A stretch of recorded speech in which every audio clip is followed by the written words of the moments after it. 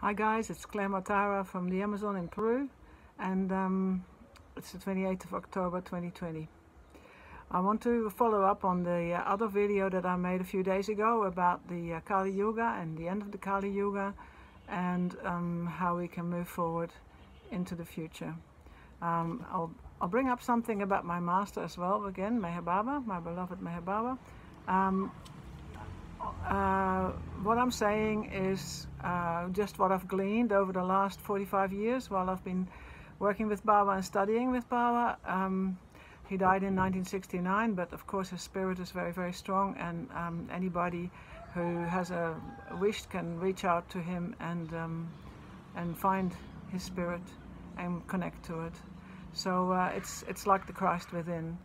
Meher Baba gave us several teachings that were kind of really important for me. One of the important things for me was that I always really loved Jesus Christ, and I still do. And I felt very drawn to Meher Baba, but at the same time I wanted to know if how this related to my love for Jesus Christ. So Meher Baba said that he was the avatar. Now, avatar in this day and age can mean any old thing. Since Meher Baba declared that, everybody's taken it up as a word for computer and for everything else. But in the old sense, it is the actual incarnation of the divine self come to the earth for uplifting us and teaching us. And Meher Baba said that he comes back every 700 to 1400 years, and that is because of our limited understanding. We distort his message. We make sure that the message is usually not completely brought forward to other people, because we don't fully understand the teachings of the divine self. And usually somewhere along the line the ego gets involved, and the doctrines start happening, and then everybody's fighting about what he said, what he didn't say, and what's right and what's not right. So I think it's always important to go back to the basics of what you really feel in your heart. And I feel with Meher Baba, that this is another drawing I made of Meher Baba. I made a lot of drawings of Meher Baba.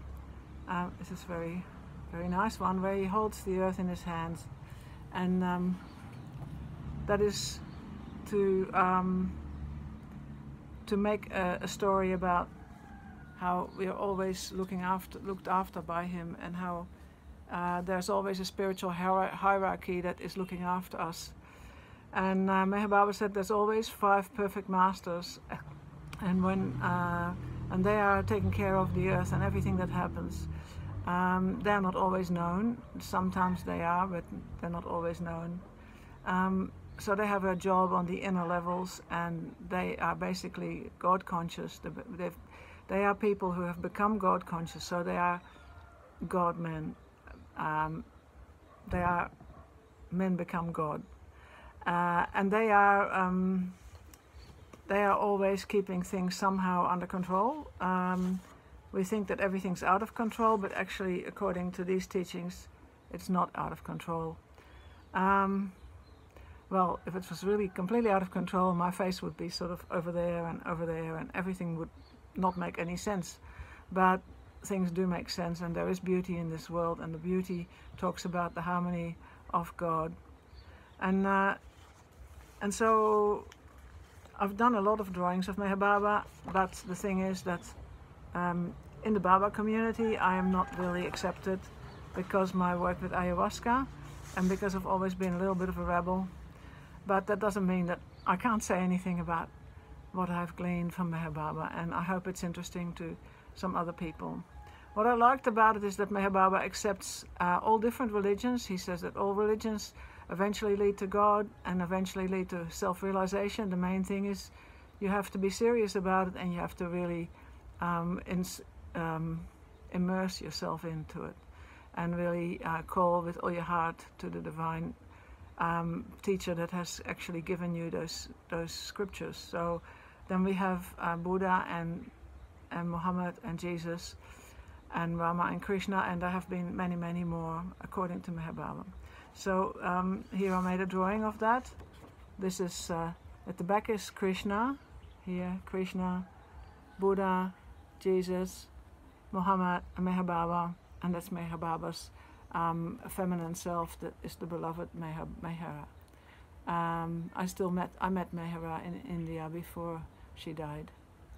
Okay, that's the idea. They are all pictures of Meher Baba, where he actually looks a bit like these different avatars.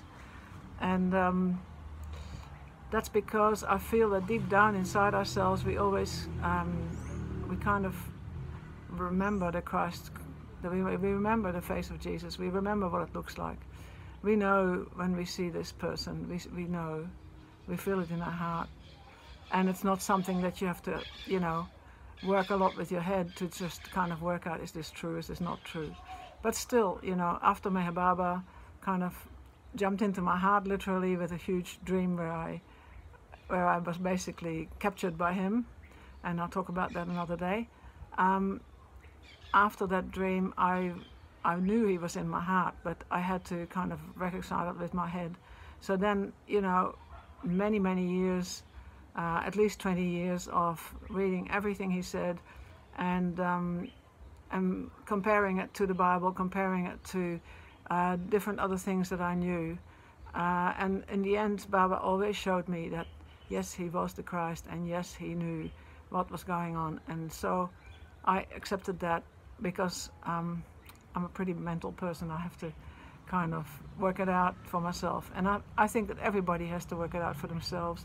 You cannot believe in Jesus on someone else's word. You really have to feel it in your own heart. You have to realize it as, wow, this is something different. This is something else beyond the normal self, or the normal appearance of things. So anyway, what Meher Baba said is he comes back every 700 to 1400 years. And he also said that he was I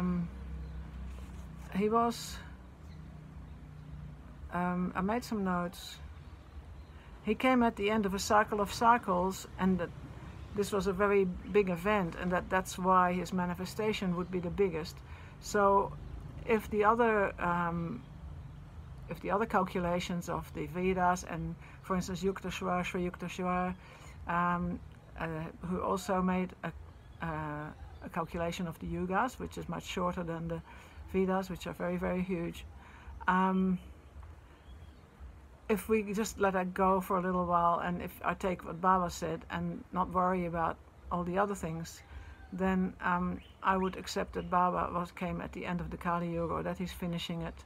And that might not happen within the next 3 years. It might happen within the next 50 years or something like that. I'm not really sure. We don't know what time is for God. It could be a huge amount of time, or it could be shorter time. And then also there are these stories about ascension, and that we are going to be in a higher frequency for about 3,000 years. That's because there seems to be a huge photon belt in the universe that the Earth is passing through at the moment, and so that actually brings an upliftment in consciousness. Everything will be affected. It's just that our minds can be a little bit stuck in the old ways, and so it's very hard for us to accept new ideas, for most people anyway. And for me too, I had to kind of really check everything out before I could accept it. Here is another little schedule that Meher Baba had made. It was painted. Let's have a look. Yeah, here where the colored gases come out, this is like God, the beyond God, and this is where the gases come out, and it's like God says, "Who am I?" And then the consciousness starts to evolve, and so there's gases, and there is stones and metal, and there is vegetable, and there's insects and reptiles, and then there's mammals, and then we get into humans. Birds here, animals here, birds, animals, mammals, and here's humans, who keep reincarnating for a very long time, because they are the ones that are going to realize their divine self. And then here they are going on to the inner planes, so that becomes involution rather than evolution. There's evolution here, there's involution here. So people go on to the inner planes and get different powers until they've come here to this chasm, this abyss, and that's where they have to completely let go of their ego and their sense of individuality, and then they go into the divine there, and they know that they are God and consciously experience themselves as God. So anyway, my there it is. The camera, I had to adjust the light meter to the photo and to my face. All right, so that's how far I got with that one. And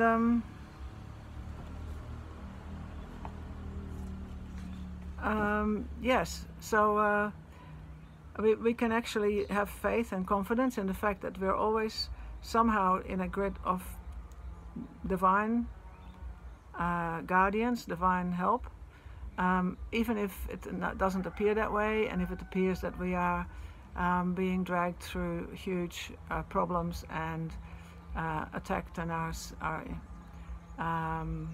autonomy and individuality is being besieged by everything. All right, so that's where I keep it at the moment, and let's see how that goes. All right, God bless, all the best for now, and see you soon. Bye bye.